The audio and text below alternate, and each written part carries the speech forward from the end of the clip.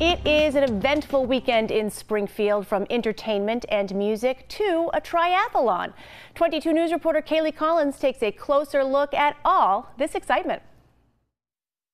Springfield, the place to be Saturday and Sunday with entertainment galore. Things kicked off with the start of Restaurant Week on Friday, the salute to local business, an added bonus for those making their way downtown for the Bruno Mars performances at the Mass Mutual Center.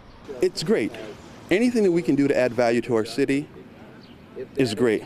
Another major event drawing in crowds, the Ironman Triathlon. The race begins with a 1.2-mile swim course from the North End Bridge to Memorial Ave.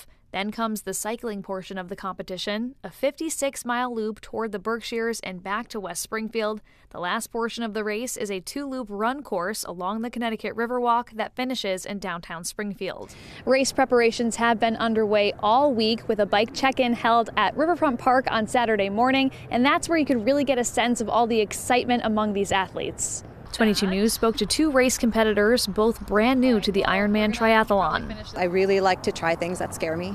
I like to see how far I can go. I like to try to push myself and achieve something kind of cool like this. About 2020, I had bariatric surgery in Holyoke, and so I lost about 90 pounds, right around there. So with that came this new exercise regimen, but I kind of found my inner athlete again. Leanne and Lisa are among the 1,200 athletes partaking in the race. With so much on the agenda, changes to traffic flow are in place.